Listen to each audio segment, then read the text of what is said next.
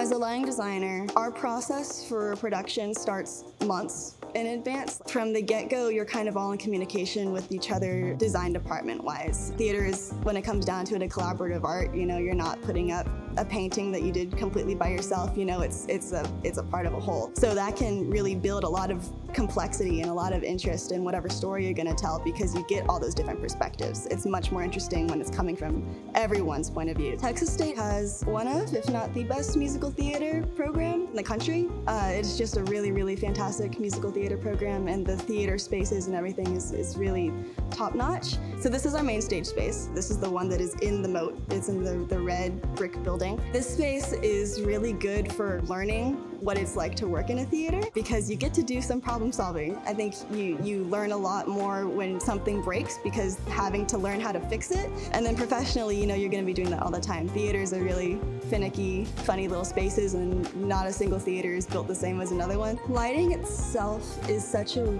strange medium to work in.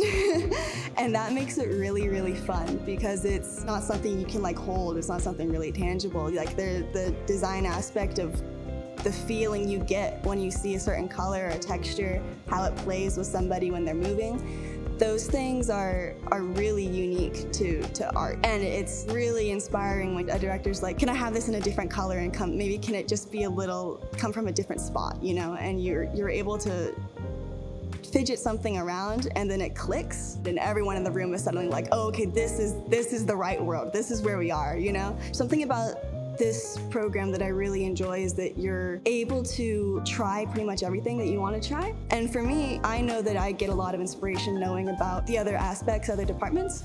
So I knew that I wanted to take costuming, you know, and I wanted to take scenic painting and like learn all these other little things. And that always helped me, just knowing how those things are influenced by what I do. For me personally, I don't learn unless I can get my hands on something. So like learning how to wire things, you know, learning how to really focus a light and like really make sure everything is locked down. And luckily with this program, you know, you get those BFA hours where you're coming in and you basically do that work for a few hours every week. Design-wise, you get a lot of really cool instruction in the classroom that you can't really apply quite yet. Luckily, I had that experience where I got to, you know, design my own show as an undergraduate, and I got to be there and be like, oh, okay, this is what it's like to be the person that has to decide how this is going to work. And so if you're coming in to lighting design and you're just kind of intrigued by it, start opening your eyes to everything, not just like in a theater. You see like sunlight on the pavement, like, and you think that's a certain color, but if you like really look at it, that's not a color. And like think about how you would emulate that, you know, like if you were trying to recreate it. Thinking about things that way is really, it's a fun little exercise to do